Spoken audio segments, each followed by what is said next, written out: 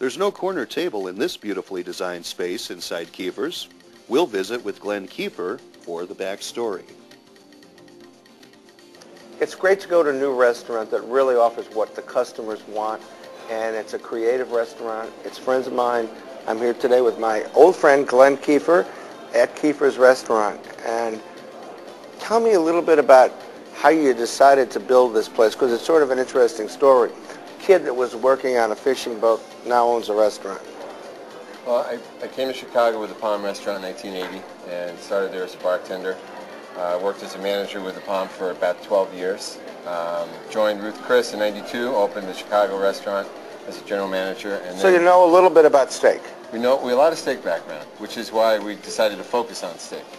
In 1994 or so, we went over one night to have dinner at Kiki's Bistro with my then six-year-old daughter, who ordered a great big pile of pommes frites from John Hogan. I didn't know John at the time, but we tried to get a little ketchup for my daughter and was told by the server that they didn't carry ketchup. So I sent a note back to the kitchen and said, come on, I'm in the business, can you help me get some ketchup for my daughter? That's the only way she'll eat the fries. I get a note back from John, sorry, no ketchup. I sent another note back, what do you recommend for a 6-year-old? He sends a note back and says, expensive red Bordeaux. So I said, I got to meet this guy. Who is this guy? What does he drink? He drinks Heineken. So I go in the kitchen with a Heineken. Who's John Hogan? He says, that'd be me. And that's where I met him. And I thought that if I ever had the opportunity, this great chance, thanks to our partners, Jimmy DeCastro and Larry Ward, my brother Rich, to open a restaurant of our own, I would do what we know best, which is steak. And we were lucky enough to get John, who could do virtually anything. Well, John can virtually do anything. And we not only have ketchup here at this restaurant, but we have chocolate milk, too.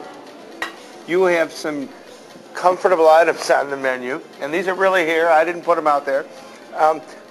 You have, we'll talk about the main menu, but and what's on the table.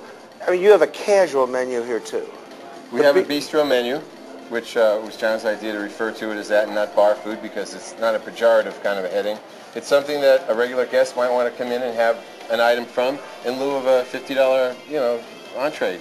And the items on there are basically burgers, little small steaks. Okay. We run the seafood pot pie, which is a great item with shrimp and lobster. Various seafood items in a saffron broth with a puffed pastry top. Very good. Okay. Let's talk about my favorite steak, just about all Chicago. Talk about this in the sauce. Delmonico or ribeye. It's also known as a beauty steak. We serve it with a choice of sauces. Personally, I don't think it needs any. The beauty of a ribeye steak is it has a lot of marbling, and that's where the flavor comes from. We don't use the F word. We don't say fat. Okay. I think the word marbling has been thrown around a little too much. F.